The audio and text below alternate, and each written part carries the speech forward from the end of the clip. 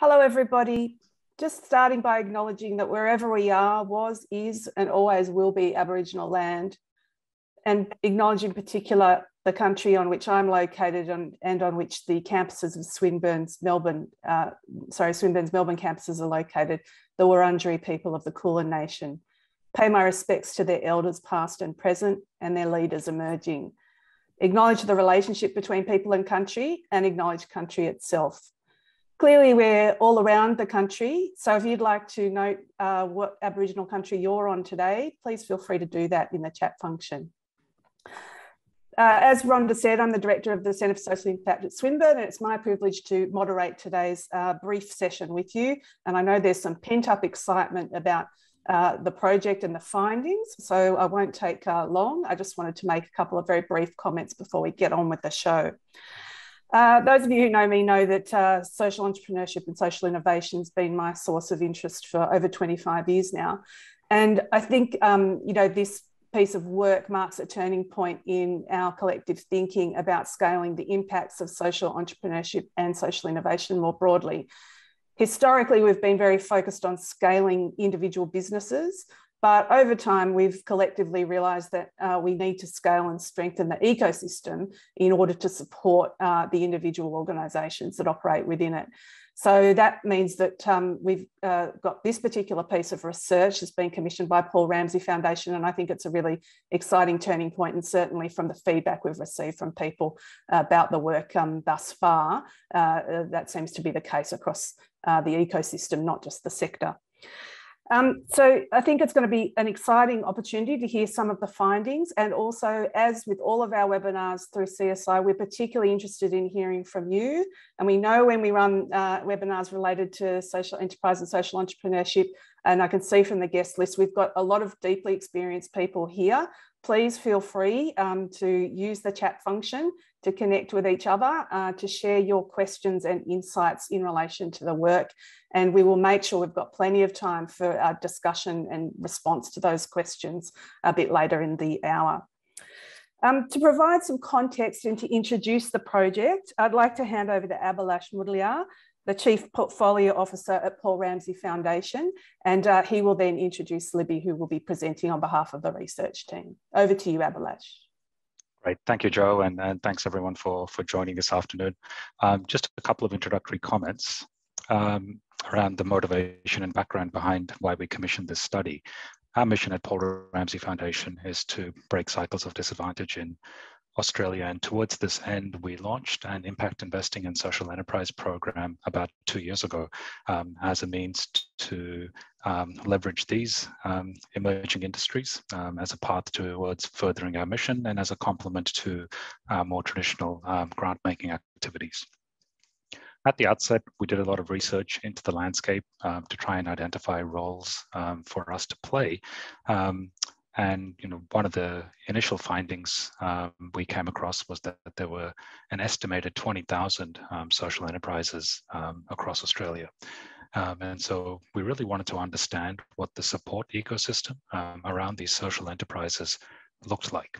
For instance, we heard that there were a lot of incubator and accelerator programs set up to support early stage social enterprises, providing a wide range of services, including strategy development, testing and fine-tuning products and services, maybe strengthening team and governance, designing impact measurement systems, and also, in some cases, facilitating capital raising for social ventures. And while there had been some research on the landscape, and most notably, I think, a really good guide that Social Change Central published in 2018, we thought there was a need for a more detailed and consolidated data on the range of programs that are active in the market, their business models, their services, programs that they offered, and to identify sort of broader opportunities and gaps in the market. Similarly, we also noted that there exists several apex bodies, both at the state and national level, that focus on broader market building activities in Australia through things like advocacy or supporting networking, supporting research, setting standards for performance, and the like. And again, we felt it was important for the market to have good quality data on the landscape so that funders can make more informed choices and stakeholders can identify gaps in service provision that new providers can potentially take opportunities of. And so late last year, we commissioned the Center for Social Impact at Swinburne to conduct a detailed landscape mapping with a goal to produce a report that's freely publicly available and that can act as a resource to actors across the social enterprise and impact investing ecosystems. So with that introduction, I'm really excited to participate in the webinar today. And I'd like to hand over to Libby now for the most interesting part, which is to take everyone through the findings. Thanks, Libby. Thanks, Abhilash. And I'll just share my screen. I actually think probably the most interesting part will be the discussion, but hopefully what I have got to present here to you today will help to prompt some of that discussion. So just move my screen around a little bit so I can see.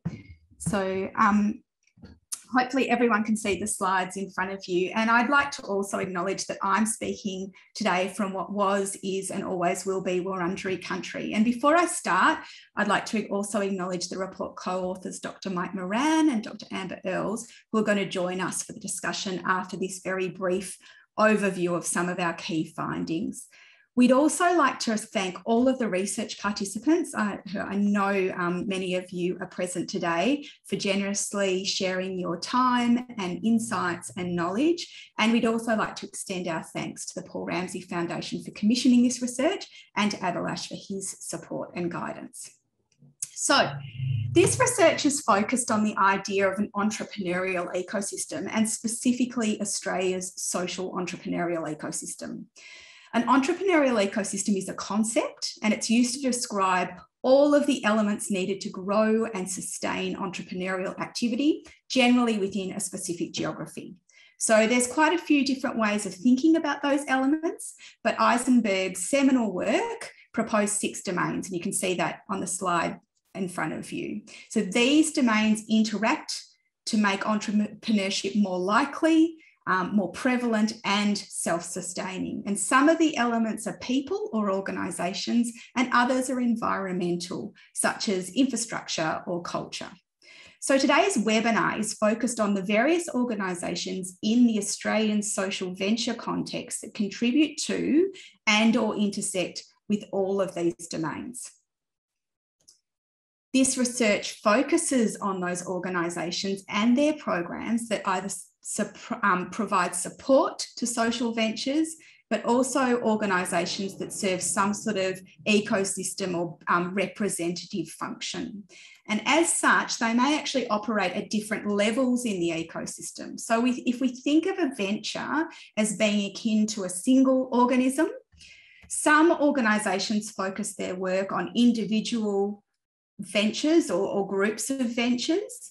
Others mainly work at the market level, so between ventures and other aspects of the ecosystem, such as customers or capital.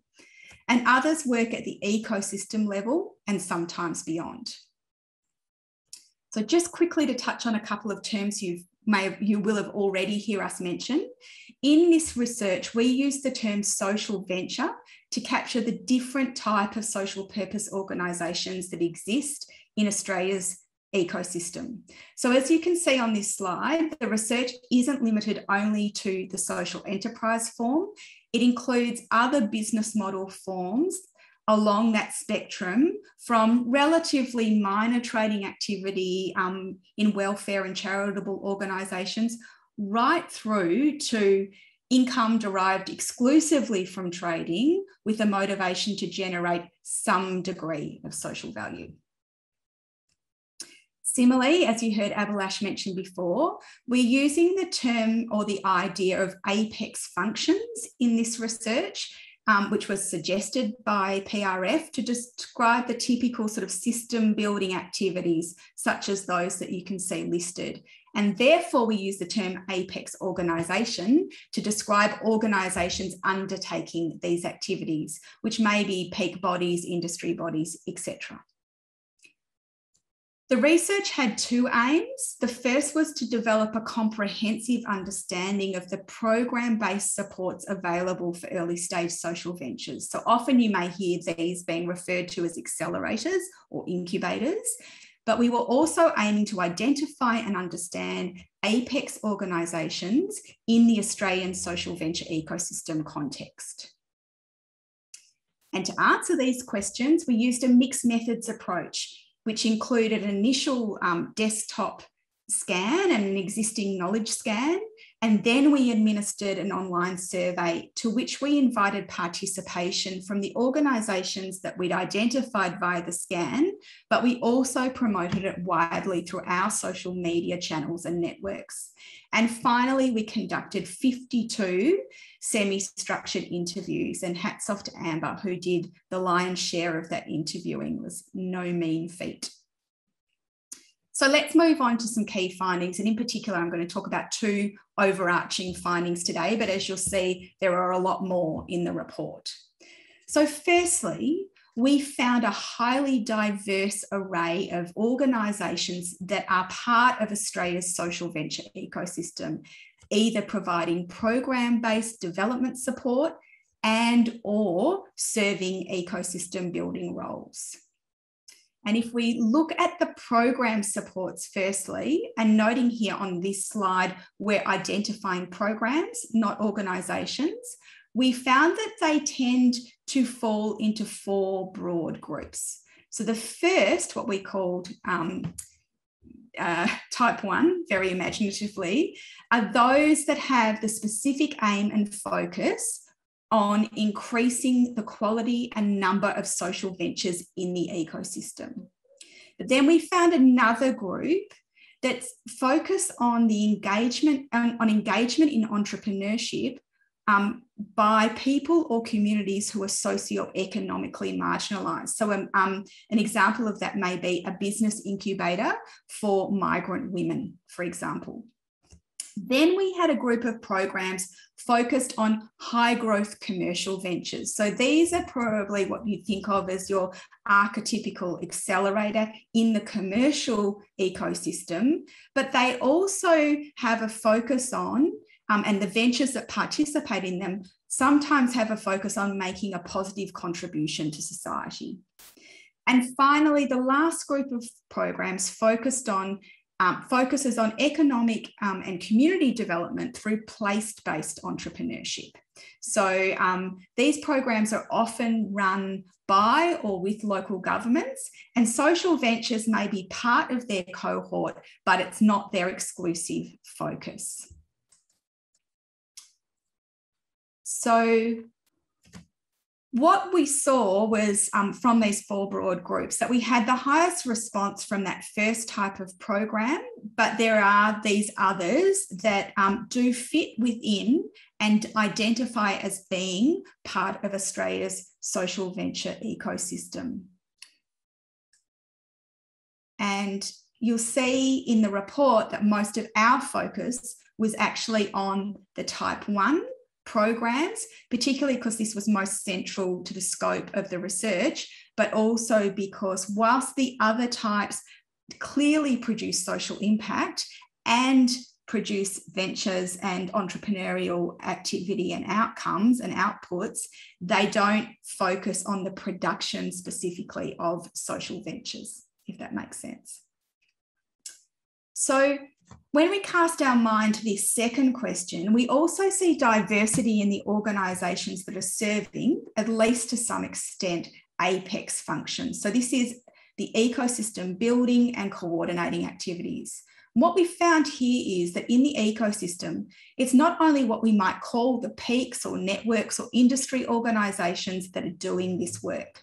In fact, we had 24 organisations whose core work is at that intra-organisational level. So they work with or for social ventures, offering specialist services. They may be consultants or offering support programs, but they are also doing quite a lot of the apex function work at the moment.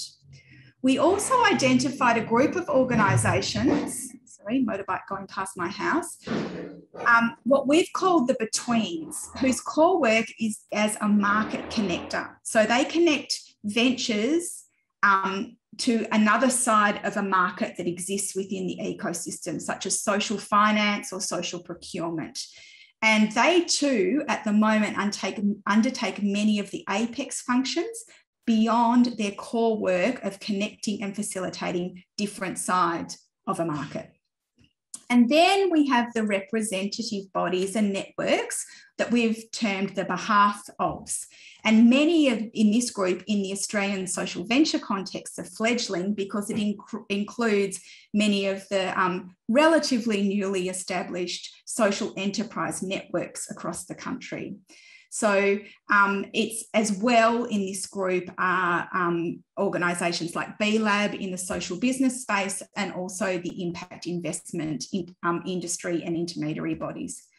We also need to acknowledge that this research didn't include ventures themselves, many of whom also undertake ecosystem building work. So moving on to our second overarching finding, we wanted to highlight today, relevant to both the programmatic supports question and the apex organisation question, is that Australia's social venture ecosystem is highly resource constrained. So throughout our interviews, this issue emerged time and time again in many different ways, but there was a general sense that the ecosystem's resource-constrained nature is actually a characteristic of the ecosystem itself. As a product of either or, the tension between optimising impact and profitability that many, but not all ventures face, but also the market failure contexts in which ventures operate as a means to generating impact. So the result of this is that many, or indeed most ventures, actually can't afford to pay the full costs of the support that they require, and also the representation and ecosystem building work. So there's market failure too for many of the ecosystem support and representational organisations, as these quotes both indicate. And one's from a with-for type organisation and one's a behalf of organisation, both indicating that they can't actually raise sufficient revenue through charging fees to the ventures themselves. So the implications of these resource constraints emerged through our research as manifesting for both the type 1 programs, so the programmatic supports, and also at the kind of apex function and apex organisation level. So for the type 1 programs, we saw it resulting in things like the ephemeral availability of program delivery. So programs tend to be offered if, when and where there's funding available. And similarly, the duration of programs seems to often be based on the budget that's available and what's affordable, rather than the duration of support perhaps that a startup venture might need. Similarly, we saw that type 1 programs are highly generalist in their focus, or tend to be. So they don't focus on a specific venture form or industry or beneficiary group. And in fact, we saw that some shift focus depending on the funding that's available. And finally, type 1 programs in this ecosystem have highly complex revenue models that differ quite a bit from their commercial counterparts. So in the commercial ecosystem, we tend to see that revenues derive from taking an equity stake in the ventures that are supported. Whereas in the social venture ecosystem, we found only about 10% of type 1 programs derive some revenue from investments in their ventures, but 53% are charging some form of participation fee, even if that doesn't reflect the true cost of service delivery. In terms of the apex functions, in this resource constrained ecosystem, what we're seeing is that organisations at all levels of the ecosystem are stepping up and filling many of the varied gaps that relate to ecosystem building. So what does all this mean? Well, put plainly, currently, the ecosystem's messy. It's hard to predict who does what, when programs will be offered, where, etc. And in short, this messiness makes the ecosystem hard to navigate for those of us that are inside it, and hard to understand if you're on the periphery.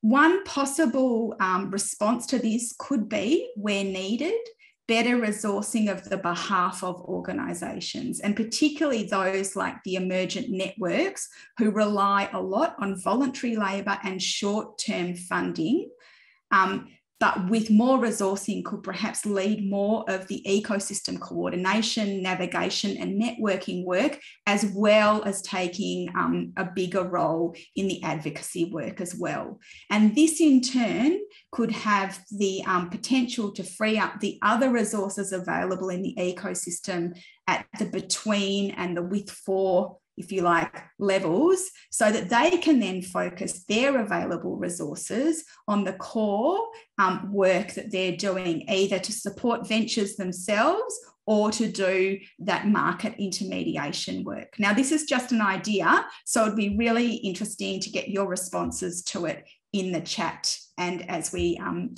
open up for discussion as well. So, in conclusion, our research suggests that Australia's social venture ecosystem includes a diverse array of programs and organisations that provide venture support and or engage in ecosystem building activities. We also found that the ecosystem is highly resource constrained, and as a result, it's messy and difficult to navigate. These resource constraints, however, may never change. Unlike the commercial entrepreneurial ecosystem, the particular nature of social ventures, their market failure contexts and their prioritisation of social value creation sees many ventures unable to pay for the full cost of support and representation. So if we're to see a thriving, mature and optimally impactful social venture ecosystem in Australia, the costs of venture support and ecosystem building require resourcing beyond what can be contributed by the social ventures alone. So that concludes the presentation, and I will now stop sharing, and I think we're going back to Jo. That's right. Thank you, Lib. Terrific overview of some of the key findings, and noting for everyone that those who participated in the research have already received a copy of the full report, but Rhonda has put up the link in the chat function for the full report if too much is never enough on the research for you. It's now going to be great to invite Mike and Amber to join Libby and Abhilash for some Q&A. I'll kick that off with some questions that I've got, and then we'll start to bring in your questions as they start to appear. And I can see there's at least one from Cameron. Oh, and Alberto and David. Oh, there we go. You're going off. Excellent, as I expect. Thank you very much. We're not going to hold and do, an elaborate, long-winded preset panel discussion. We're much more interested in answering your questions. So I'm going to call time on the fixed questions fairly quickly. But I did just want to make a couple of reflections as the research elder in the space. The messiness, I think it's an interesting mirror to the messiness of the social venture sector, if you like, in Australia. And while not for the same reasons, we've got a mixed economy of social enterprises and enterprising not-for-profits in Australia, partly because we don't have distinct regulatory forms for them and partly because of our regulated system. And then the other thing is, to make the observation that historically we've always looked to Canada with a sigh. Oh, Canada. And 15 years ago, I was commenting on Canada's investment in the intermediary system and, both by government and philanthropy. And that was, as Lib's picked up in the, and the teams picked up in the findings, a key factor in the underpinning security and jumping off point for the kinds of social innovations that the sector produces. So just really wanted to make those, opening reflections. But enough waffling from the distinguished professor, and now on to the people who've actually done the work. I've got a few questions, and we'll just see. We'll just give ourselves about 6 or 7 minutes on this and then move into the questions that you have. And if there's any time left, I'll ask the remaining questions at the end. But I guess the first question for Abhilash, was it surprising to you that the programs did not always include social impact specific content? Actually, it was a little bit surprising at first, Joe, to observe that finding in this research. I think having sort of thought about it a little bit more, one possible explanation for that, in my view, is that sometimes when we're talking about a social enterprise or a social venture, impact is almost assumed or taken for granted, given that that's the inherent motivation or the inherent intent of the founders of a social venture. And as a result, it's understandable why the focus of programs tends to be a lot more on the business and commercial aspects, where perhaps there are sometimes larger capacity gaps or just more pressing needs to begin with. And given the limited resourcing that Libby just described that many of these programs operate under, perhaps that's where there's a emphasis placed over the social impact content. That would be a hypothesis. Thanks. And even though I don't think it's either or, I've always been intrigued by the presumption that the business side is the complex side and the social side is the easy side. And we're starting to see, for those of you who are sticking on to these webinars today, I'm involved in another webinar on social procurement later. 2/3 of social procurers aren't setting particular social impact goals. So I think, we're seeing a little bit of that kind of movement in the opposite direction, if you like, in the context of social procurement. Libby, a question for you. What about the role of capital? We know that this is a challenge for social ventures generally, and you've talked about the highly resource-constrained nature of the ecosystem. What's the role of capital and what needs to happen? Thanks, Jo. Well, actually, in the report, there's another really key finding, particularly around the programmatic supports, accelerator, incubator stuff, was also the kind of mismatch of capital at the moment in the ecosystem that's available for those early stage ventures to start up and grow. And so it emerged time and time again that in some ways it's somewhat, I guess, anomalous for us to be talking about venture support and development in the absence of capital. And actually the strongest model would be a coupling together of both capital and support. And we've seen that previously, and it's come out of things like the review of the social enterprise development investment funds that you and the team did back in 2015-ish. This thing again about that development support and implementation support and capital are kind of sides of the same coin, if you like. And so there's a real need for what we probably term appropriate capital to support development and support, as well as the sort of broader resourcing of the ecosystem. Yeah. So that the issue about appropriateness of capital just comes up in every piece of work we ever do around this and every conversation we ever have with a social entrepreneur.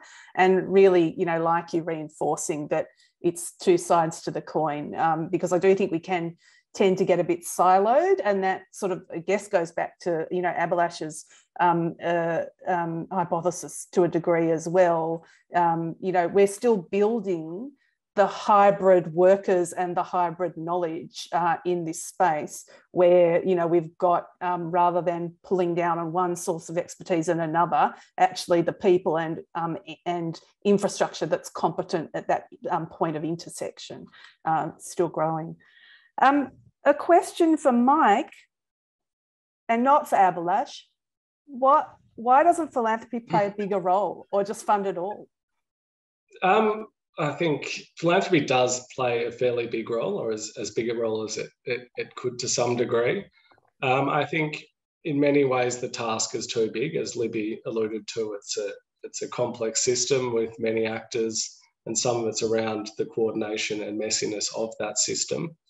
But I think if we look at sort of institutional philanthropy as a source of capital in the social economy, you know, it's less than 2%. Institutional philanthropy is less than 2% when it comes to resourcing not-for-profits and charities, and sort of almost negligible when it comes to social ventures. I think maybe coming back to what Libby was saying earlier around appropriate capital, and, you know, as many years of research has shown, maybe that's a place that philanthropy could extend its influence. So innovating in terms of social finance, more creative use of corpus for patient capital and so forth. But philanthropy as an actor's not really in a position to fill, you know, the many gaps in the ecosystem. Of course, it, you know, as we heard earlier, it funds, you know, it co-funds a lot of the fees for many of these programs, but it really can't fill all those gaps. Thank you. And I'm going to do throw one last question to Amber, and then we're going to open up to the tsunami of questions and comments that we can see in the chat feed. Go team. I would just like to note that we may not get to every question, but we've got a good 25 minutes for the discussion. So we'll do our very best to get to as many of them as possible. But Amber, before we do that, just wondering, you know, in relation to the sort of fairly even distribution of organisations that were playing an advocacy role, I know that you had some particular interest in the emergence of the representative networks. I'm just wondering if you'd like to say anything about what you observed in relation to those. Yeah, I think it's really interesting. We asked a question around at the very beginning is who plays a role at the systems level in the social venture ecosystem. And there were a lot of organisations from in those categories that Libby said that we've called them behalf of, with, for, or jump in and let me know that I've forgotten it between. So there are a lot of different types of organisation at different levels in the ecosystem who are providing a sort of a representative role or serving those apex-like functions. And part of it was around that some of these organisations were really newly established. So we're seeing a lot of the social enterprise networks are just really forming. They're more formed along the eastern seaboard, but not as much across the rest of the country. And so they're not yet playing that role that a traditional peak might be in sort of commercial business ecosystem, like an accounting or a law firm might be in the commercial ecosystem. Wouldn't be providing community education or advocacy, for example, but that's what's happening in the social venture ecosystem, that you've got organisations that usually would just be providing support to social ventures one-on-one or as a group, or you've got organisations that are playing an intermediary role, also undertaking some of those apex level functions. And so it's really we bring it back to the resource constrained nature and emergent nature of those sort of representative organisations like the social enterprise networks being the reason for those voids being filled by other types of organisations. And so, yes, one of the gaps or opportunities that this research has identified is greater support for organisations like those social enterprise networks, so that they have the opportunity to really fulfil their representative function. And then the other types of organisations have the opportunity to focus on their core activities. Thank you. So thank you everyone for answering my questions. Now we're going to go to the many questions we have in the chat, and also noting, like good social entrepreneurs, you're sharing your own resources, tools and advice with each other. Please feel free to do that. You know, we're a broad church, and it's important that, you know, when you come to these webinars, one of the value adds is that people provide extra information about resources in the chat. But we won't go through in detail. It's not because we're not interested in promoting your resources, it's just a matter of time. So I'm slightly stunned about where to start. I'm going to go to Sally Nagiok's question. And maybe see if Mike and or Abhilash would like to make a comment. Was the messiness of the ecosystem also linked to how it's funded and how many are competing for funding which potentially inhibits collaboration across the apex organisations. So, Mike? Yes, to a degree. I think sort of building on Amber's point, it's, it's such a nascent field. We're looking at here, sectors and industries take sort of generations to develop. So accounting being a classic example of one that has a very established industry and set of peaks. One thing that was evident with respect to some of the interview data was that there is a bit of sorting going on, which was touched on earlier as well, in terms of some of those peaks in a specific area or quasi-peaks in social enterprise, developing sort of impact investing, ecosystem developing, B Corps. And a lot of these organisations kind of do work together and tend to respect those boundaries. So obviously resources would constrain that to some degree, but there is a fair bit of kind of collaboration and recognition of the different subfields within the ecosystem. Thanks. Abhilash, what about from the philanthropic perspective? What are you seeing? Having worked previously in the, I guess, impact investing social enterprise markets in other countries overseas, India and the US specifically, one thing that surprised me when I returned to Australia is just the significant quantity of apex bodies that operate in the market here, and especially the fact that almost every state has its own state-based social enterprise apex body. And so I think that may, I think the hypothesis that Sally's posed in her question may have some merit. But I think, again, as Mike said, as a funder, it's important to see active collaboration and sort of a avoidance of duplicity of activity between different actors. And it's pleasing to note what Mike just described as some good examples of collaboration there. Thank you. And that feeds nicely into a question that Donna's asked. I mean, you've sort of slightly touched on it, but I might just check in with Lib about this, which is about the, to what extent is the shortage of resources exacerbated by more supply of organisations? So the question is, did you see in the research duplication and, overlap that's perhaps unnecessary? Oh, sorry, Donna, I just completely paraphrased you there, probably inappropriately.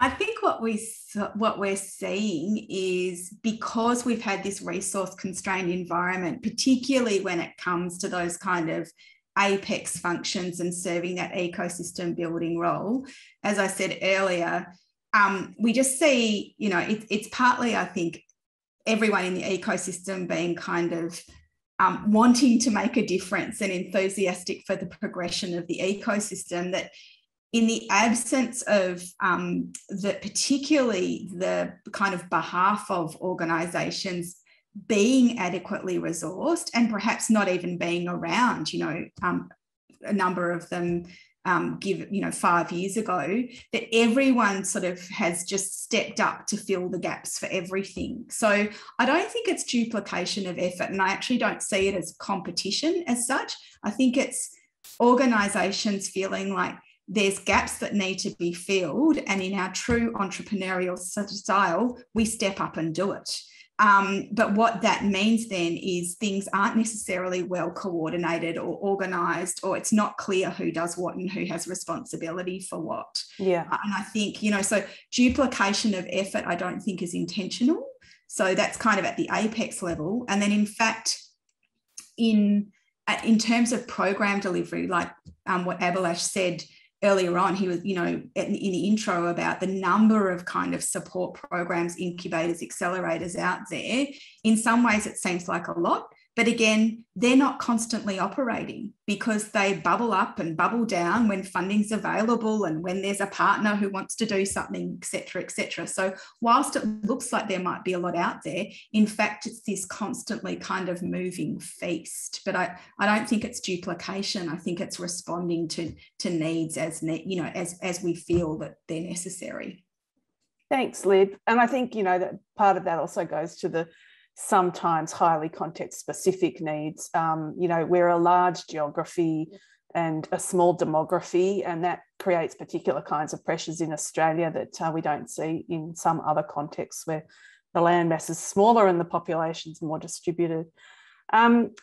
I would like to go to a great question from Sharon, and I'm just going to try and get through as many of these as possible. But Sharon Zigovic has made the observation, noting she is a complex systems specialist, that an identified limitation of many studies of entrepreneurial ecosystems is that they focus on all the components but not the relationships between them.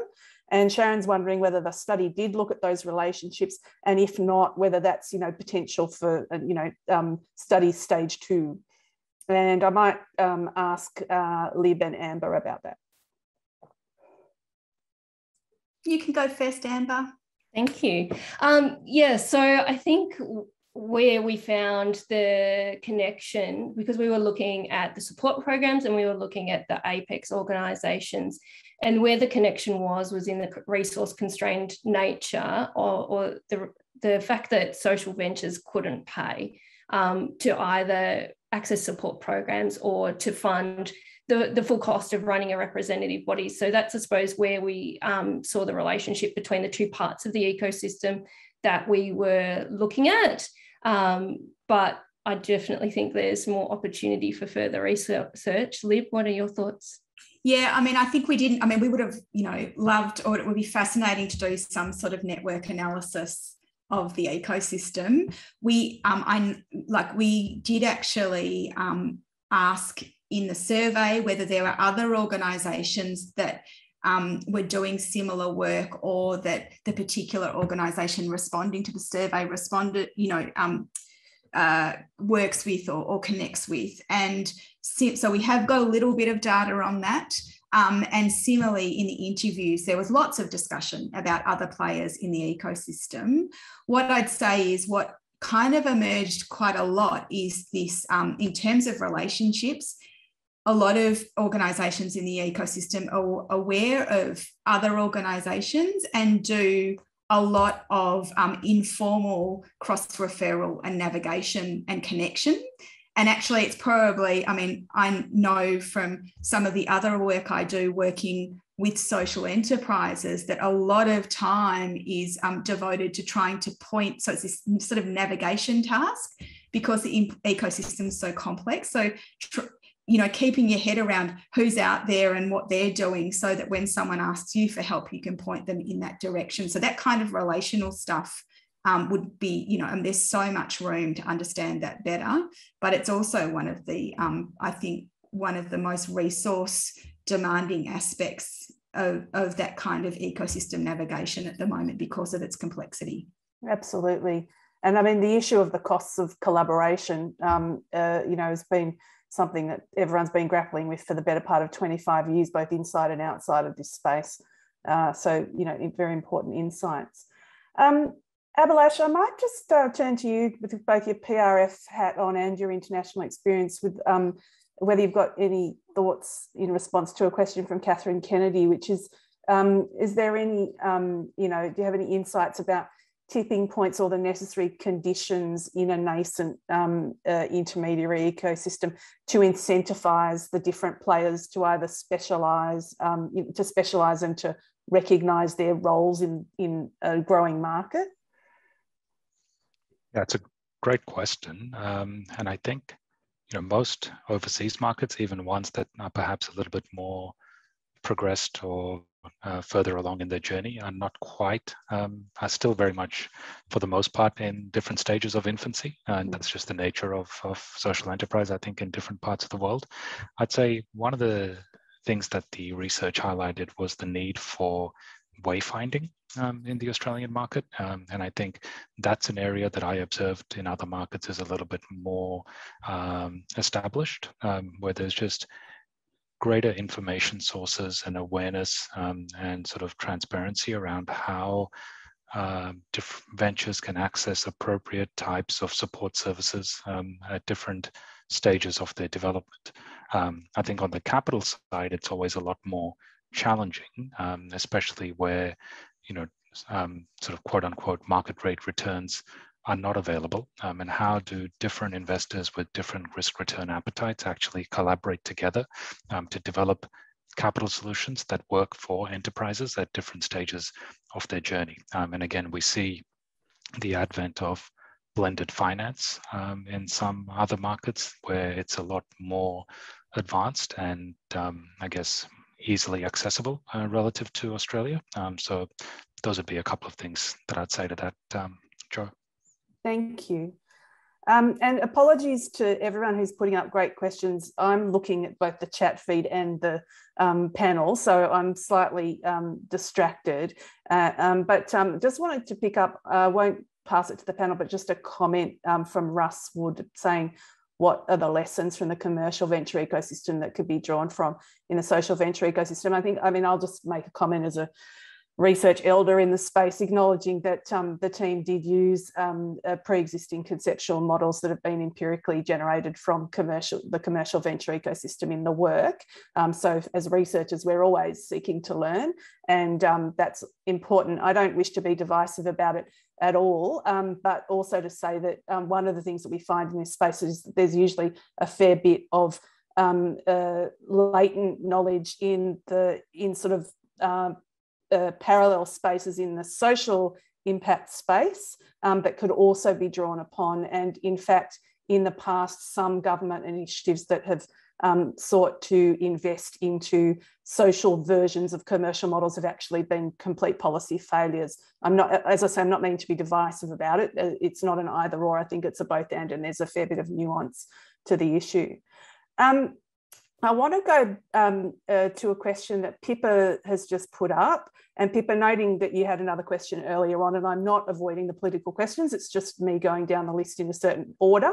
But maybe to pick up with Amber in the first instance, you know, where did the climate emergency feature in the research that you did? Like, was it part of the conversation in relation to this specific topic? And noting that Pippa's question is a bit more existential than that, but I'm tying it to this particular piece of research.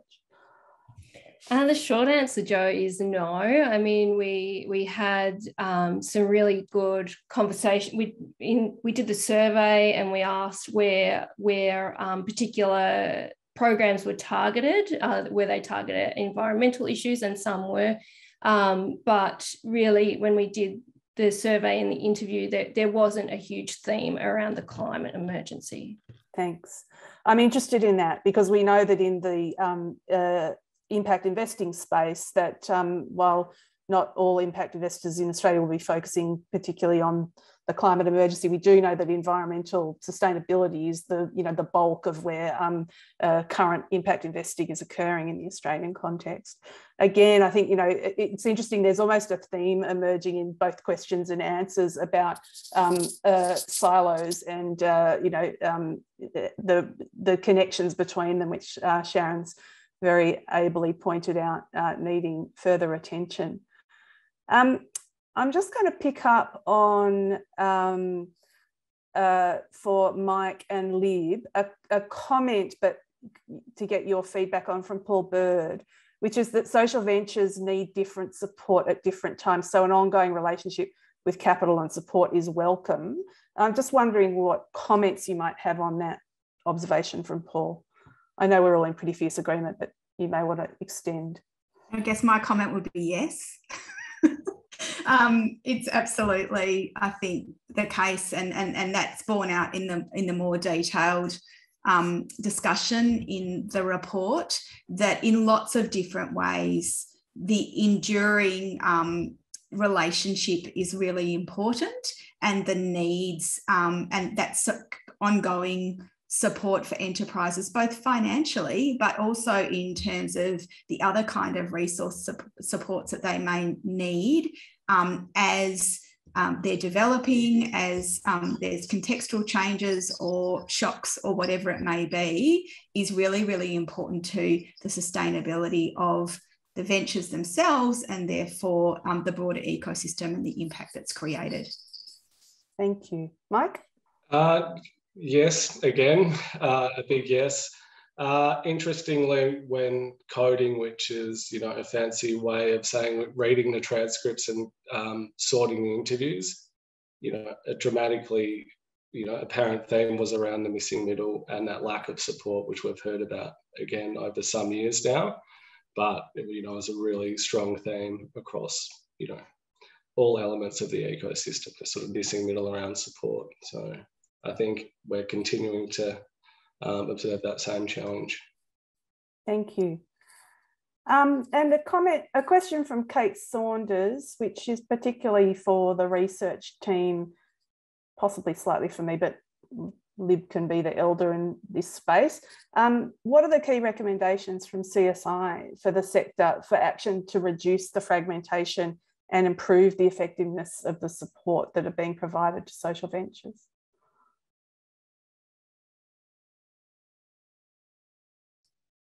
Are you throwing to anyone in particular, Jo? To you, Libby, sorry. Oh, sorry.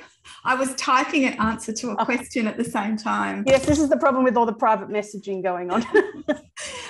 So there's lots of recommendations in the report around that, and some of them are to do with the kind of coordination activities and making those clearer. And then I think some of them are actually just to do with if there was more. So also going back to that earlier comment about how difficult it is to wayfind and navigate, part of that is because of this ephemeral nature that results from things kind of popping up and down all the time. So, you know, we did, for example, think about having resources like, you know, directories or an online resource or something. But even in the time between us undertaking the research and getting to here, the landscape's changed here again. You know, other things have got some funding and other things have ceased to be funded, et cetera, et cetera. So they're popping up and down all the time. So in reality, and whilst it seems counterintuitive, I actually think one of the key solutions to all of this is humans and, you know, sort of human knowledge and contact. And, you know, and there's a fantastic quote in the report about, you know, sort of, networks and technology sort of don't work on their own. It actually takes someone to talk to someone to understand what their needs are, to be able to help point them in the right direction. So whilst we can look to kind of natty ways of wayfinding or simplifying or coordinating, the reality is that our relationships and understanding those are probably the most important way of us becoming more effective and efficient and connected and coordinated. Thank you. There's an interesting parallel to that, showing my age in research. About 20 years ago, there was a program of regional community development very successfully established by the credit union movement. And then the federal government sought to replicate it. And the one thing they left out was the people who were the navigators and boundary spanners between different organisations and different communities. And so the government version didn't work even, and it was really about the, you know, the dropping out of the people in the systemic approach. Here's a $64,000 question from Nina Yusupour, which is about, you know, it's the big question for intermediaries and intermediation about the impacts of the social impacts of this part of the whole ecosystem. So making the point that we tend to jump to the outcomes and impacts of the ventures themselves.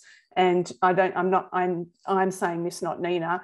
Sometimes intermediaries make grand claims of attribution to those outcomes, rather than understand the impacts of the intermediary and apex organisations. So have you got any thoughts about, you know, how to address that? And I might go to Mike first and then see if Abhilash has got a comment. That's a very good question and quite a thorny one. So that is, you know, essentially trying to establish the impact of the ecosystem itself, or Jo? Sorry, the impact of the ecosystem itself? Yeah, or, yeah. So, well, I think what Nina's asking about is these apex organisations and how they measure and communicate their impacts and how much we should be doing that in order to understand what's working and what's not.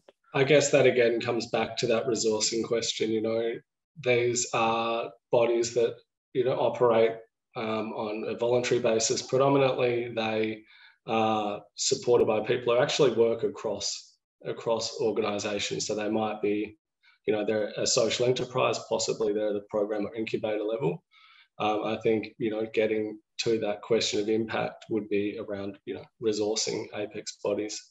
And I think that, again, there'd be attribution challenges and so forth. Yeah, thanks. Abhilash, have you got any final comments on that?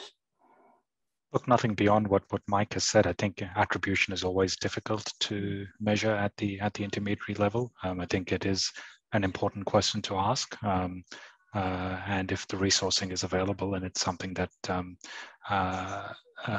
we'd be open to discussing with intermediary organisations directly, if there's interest in kind of measuring effectiveness and an evaluation of their work.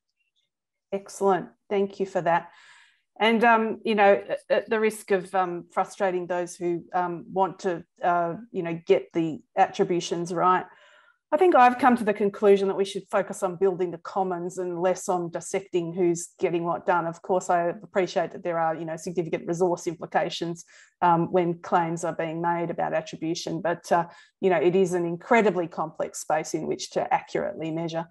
I'm really conscious that we're very close to time, and we have not had an opportunity to answer all of the fantastic questions that you've asked. Without dropping the research team in it, I do wonder whether we might be able to take the chat feed off and do some very brief responses to some of the additional questions that are there. I'm looking to Libby to see whether that may be acceptable. And I have dropped her in it, apologies. That's all right. And it's just awesome discussion, of which I've caught, a little bit because I can't do too many things at once. But I think it could be a really good basis for some really interesting blogs or, some ongoing engaged discussion around this sort of stuff. I think it'll be fun. So, yeah. Great. So we'll do something with all of the extra questions that have been asked. I did want to pick up on one final comment from another elder in the space, our friend and colleague, Mark Daniels, who made the comment, and I now can't find it. Here it is. Interesting contrast to 10 years ago when you could count the ecosystem organisations in one or two hands. And I think that is a good reflection for those of us who are feeling frustrated about progress. A substantial amount of progress has already happened. I particularly want to thank all of you for turning up, for contributing, for participating, the research team and Paul Ramsay Foundation for commissioning the work. Wish you the best for the rest of the afternoon, and we look forward to ongoing discussions. Thank you.